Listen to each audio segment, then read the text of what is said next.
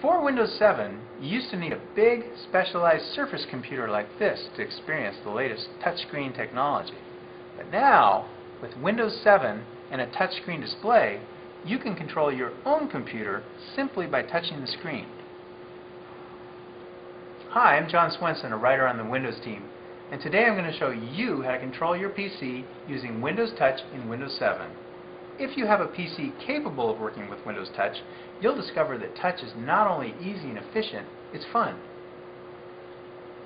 To use Windows Touch, you need either a laptop with a screen that supports multi-touch, that's the ability to sense more than one fingertip at a time touching the screen, or a desktop computer connected to a similar touchscreen monitor.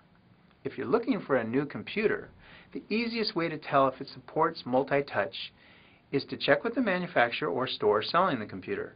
Look for PCs that say they support Windows Touch. Let's get started. There are several basic touch gestures that let you do everything from stretching things with your fingertips to dragging items around the screen.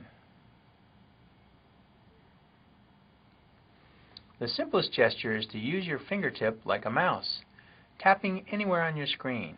I'll tap the Start button with my fingertip, then tap Control Panel, then grab Control Panel and move it around my screen.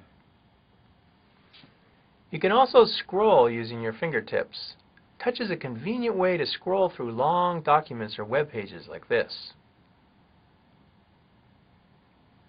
If you have a really long document like this one, you can flick through it. Flicks are quick gestures that push something in any direction. You can also scroll side to side on really wide documents using two fingers. Now let's try selecting and dragging.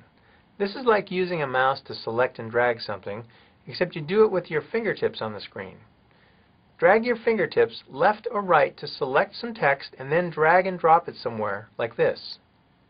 You can also right-click using your fingertips, so you don't need a mouse to do this. Press on whatever you want to right-click and tap using a second finger. Notice how this opens the shortcut menu. Another way to right-click on something and open its shortcut menu is to press and hold. Press, wait for the blue ring to appear, and then release, like this. My favorite gesture is zooming. It's great for making things like photos bigger or smaller. You can zoom in or out on a photo like this. Notice how I can also rotate the photo with my fingers. Zooming also works great with maps. Move your two fingers apart to zoom in.